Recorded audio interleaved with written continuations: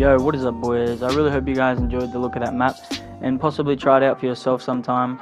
It did take me a long time considering it was a solo build, around 4 hours to make, but that being said, it's not too long compared to other maps out there. But you know, being a solo build, I think I did pretty well. This is my first ever published map, so I really hope you guys enjoy it. And yeah, let me know down in the comments if you guys tried it out and enjoyed it. And let me know if I can fix anything on there, because I'd be more than happy to know what I can fix and what I can do better next time. But yeah, there is one slight problem with it, and that's the supporter creator code part of the map. It's set to my old supporter creator code. I do have a new one, but I am trying to get that fixed as we speak.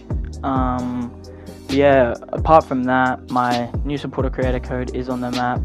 And don't worry about the old one, that's nothing to do with it at all. But yeah, apart from that, everything should be fine. But yeah, hope you guys enjoyed the look of this map. And yeah, like I said, try it out for yourselves, so let me know what you think and what I could do better. But yeah, anyway, I'll see you guys in the next video. Laters.